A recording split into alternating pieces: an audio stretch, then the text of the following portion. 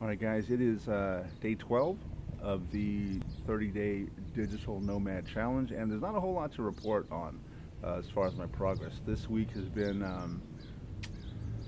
it's been not great as far as income goes, but it's been okay as far as my mental health and my outlook is going. I'm a lot more confident in this process. I really do think I'm going to reach my goal of $1,500. So that's good. But what I also wanted to talk to you about today is investing in yourself. I think that's really important, not just on a business standpoint. I mean, like on a personal level as well.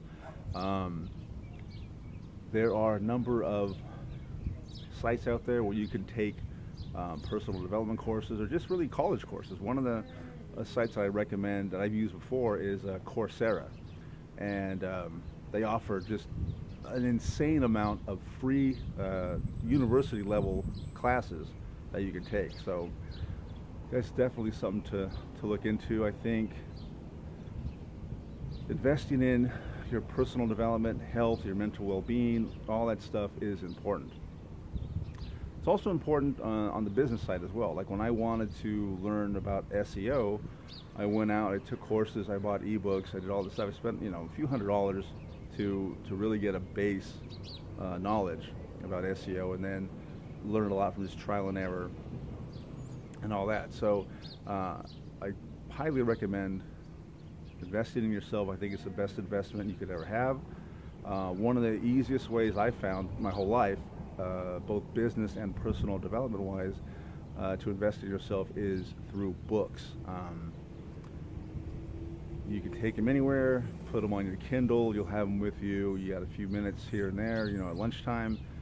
Reading about 15 minutes a day, you'll probably read about 6 or 7 books a year, which is probably about 5 or 6 more books a year than most people read nowadays. So just 15 minutes a day will put you probably in the top like 10% in your industry. Anyway, that brings me to another brings me to another idea that I had. I was thinking of maybe starting up like a digital nomad book club where I would review and recommend books that have helped me out both in business and in my personal development. If that's something that you would be interested in, just leave a comment below, and I'll get that started for you. Anyway, that's pretty much it for today.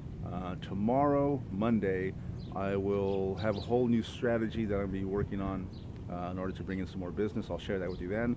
Remember to subscribe to the channel, share and like the video, and I'll talk to you tomorrow.